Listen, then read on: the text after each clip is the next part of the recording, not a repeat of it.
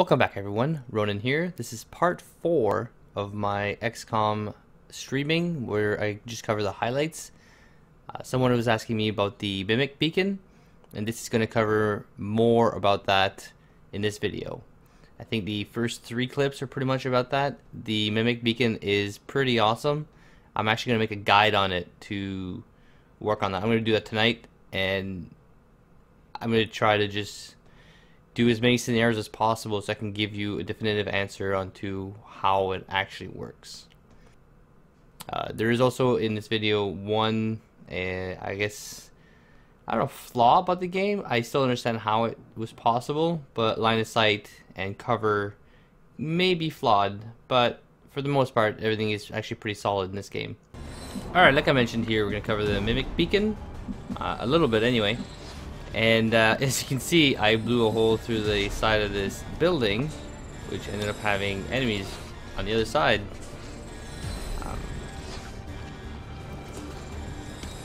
I figured at the time it was the best way to get line of sight and remove their cover. So I put my Mimic Beacon behind cover, just to test out if it actually gets a bonus, and as I assumed it would, it actually still gets the bonus. Now, I'm kind of sandwiched here, and I was running out of options, so I was just buying myself a turn Confirmed with the ones that were in the church. So, go slash, but he apparently dodged it. Crazy. I think I got a piece. So with the dodge mechanic and the armor mechanic in this game, it kind of changes your playstyle a little bit, which is actually pretty neat. So as usual, I like to keep my snipers on the roof. I'm not sure if the height advantage is the same as in the original. I've noticed that my snipers have a bit of a harder time hitting targets now, as opposed. Well, also I'm still using basically the basic weapons. So I didn't manage to get the officer down. I don't think I tried.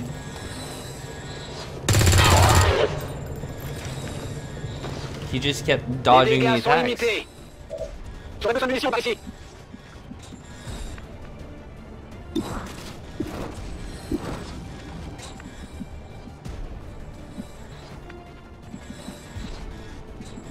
trying to find a position where I'm not gonna get flanked easily. So I was assuming that the ranger is gonna get hit, so I didn't want that to happen. So I gave him a bonus with aid protocol.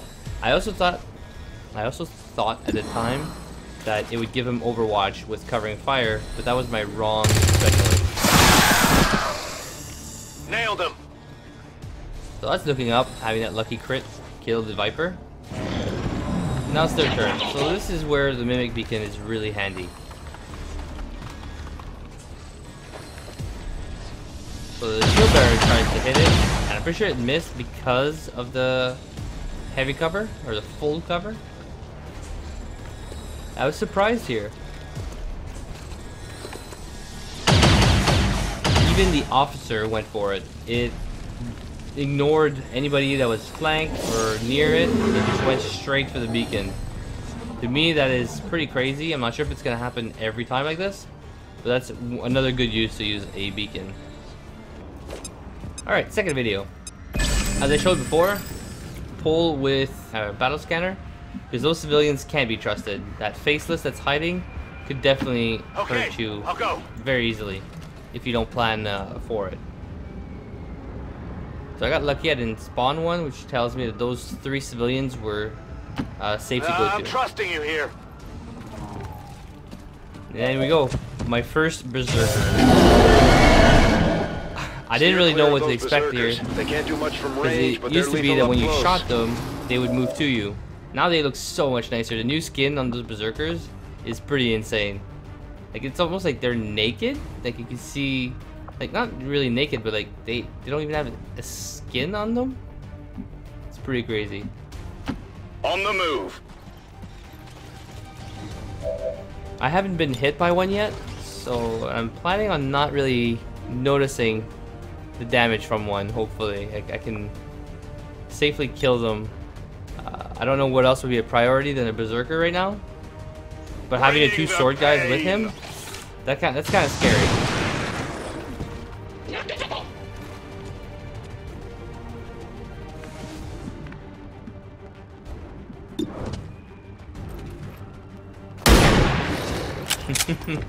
Clearly, I was not impressed with the Get it together. missed shot. I mean, they call themselves snipers, and they get an 80% chance to hit.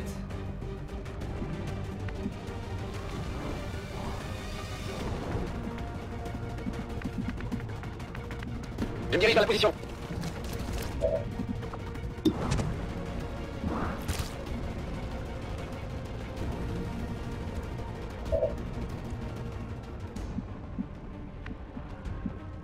I'm on it. Boom.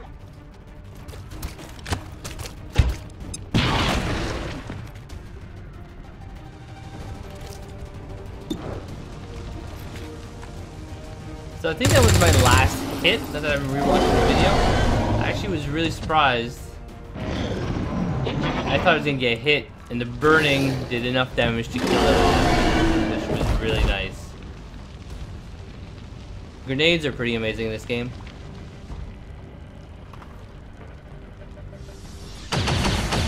Sorry about that. I guess I was wrong about the beacon. I just want to show my first encounter with a berserker. We're seeing heavy civilian casualties, Commander. We have to stop this. Foncez, allez. So if you're having a hard time with faceless, or I'm not even sure if maybe crystalids can be spotted out later on, I haven't encountered those yet, you may want to have a specialist. This skill looks to be invaluable because of the sheer range. It's too bad that you only have one turn for it, but look at how far it scans that faceless. It's not even or view. It doesn't care about line of sight. If you're looking through a building, it works. Just amazing.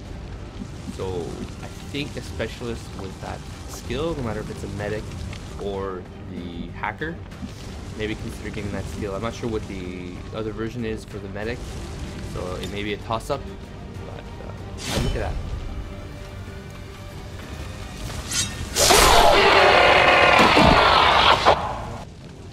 Alright, as I mentioned before, I would be covering a bit on the Mimic. So here goes. I tossed the Mimic beacon just in front of the bus. Now I did cut, so you may not see where the enemies are right now. But there's two in the bus, or right close to the bus. I think there's another one on the left. There's a shield bearer right there. So I'm just trying to think of what to do right now. And I have Richard on the rooftop. And no one really sees anything, so I just overwatch on most of these guys. Now, I take a free move. Grapple is amazing. You can't use it like in the first one. You can't spam it anymore. It gets a cooldown, at least for this armor. Because this is a spider armor. I highly recommend getting one of these early on. I'm coming for you. I run and gun. I didn't really know what it would do. Throw in the hook.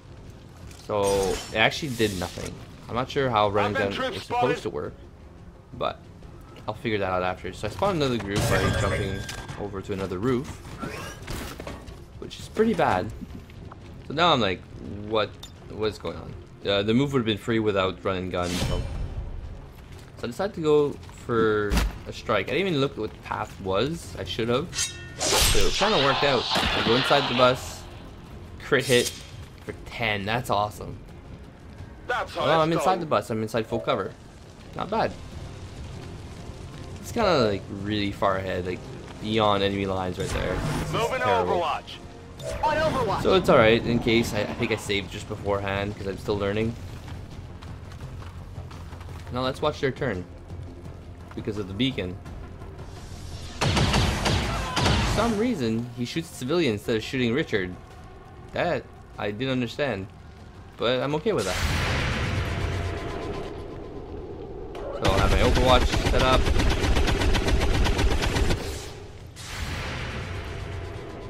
I love the gun thing. It just looks so awesome with the pistol. Shot failed to connect. So he goes, tries to shoot the. It isn't wide open. The Mimic beacon is in wide open. There's no cover. She somehow dodged it. So the robot goes in, goes for an attack. It's a crit, but I don't really care because it's not a real person.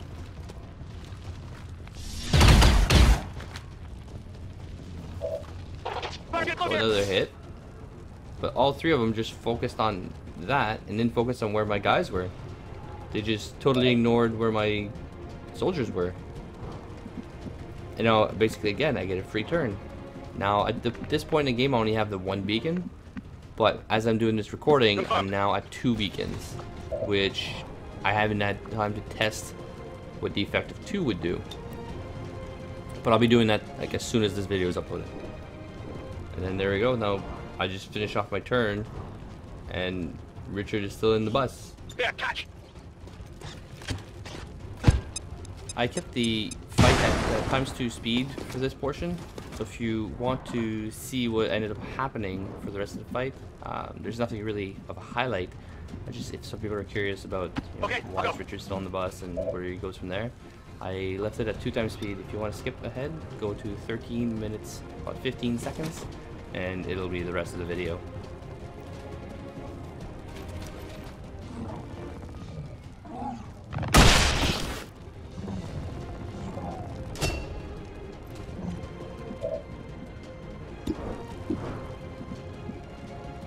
Sure thing.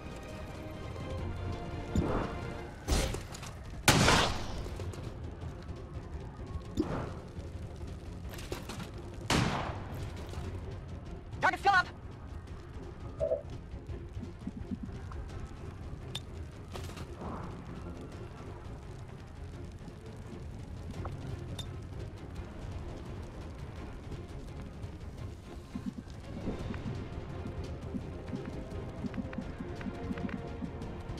I'm on it.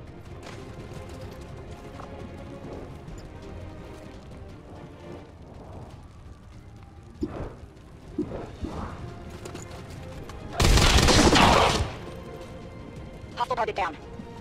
But I need to reload soon.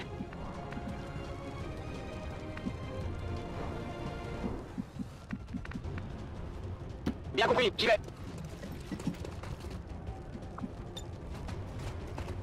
Je reste en observation.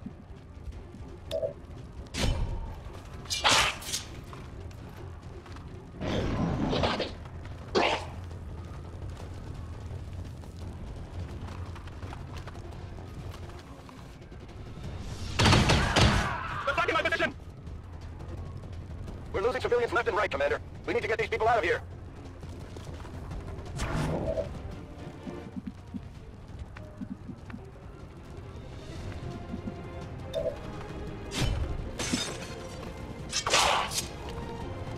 Not much ahead.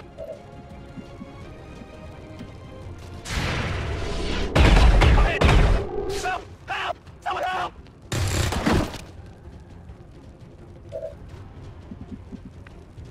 Moving out. Heading there now. Alright, now we're at the last portion of the video. I think this is where I kind of called it quits for the night. So, I'm just trying to figure out how to move my guys up in cover. I just noticed this spot. What does that mean? I mean, if you think about it, if there's anything on that side, it's a flank. If not, anything on this side is what's seeing me right now. So where my sniper was is technically a flank too. So I'm kind of confused here about how that spot works out.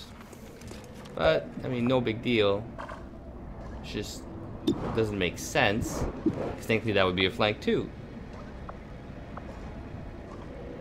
So this is also the first time I deal with, I think they're called an Archon.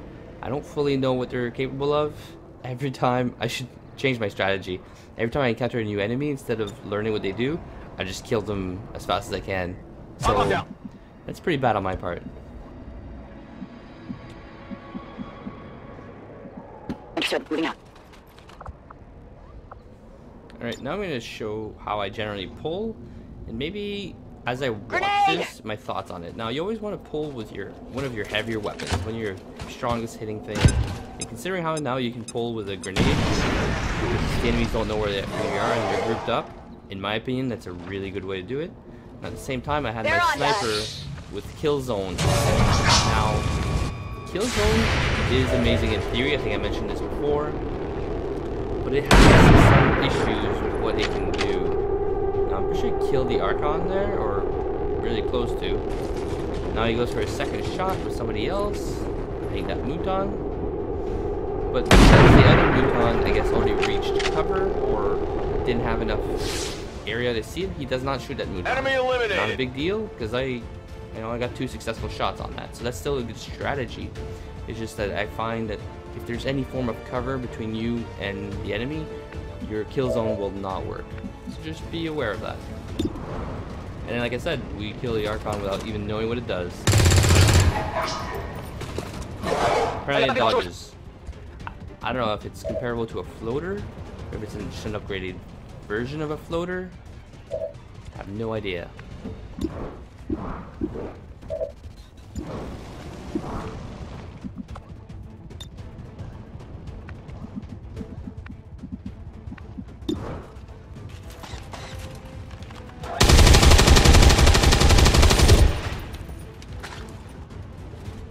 Come on, focus.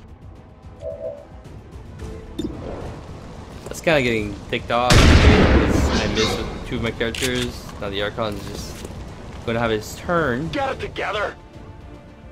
And I'm like, and I'm like, oh, nice. So there goes the burning. This is why incendiary grenades to pull is awesome. I'm not sure if it destroys loot though. It could very well destroy loot. Thank you all for watching. Don't forget to subscribe. I try to upload tips and tricks on videos and also a lot of highlights from my streams.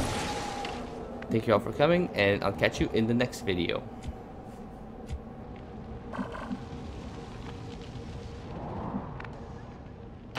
Roger that.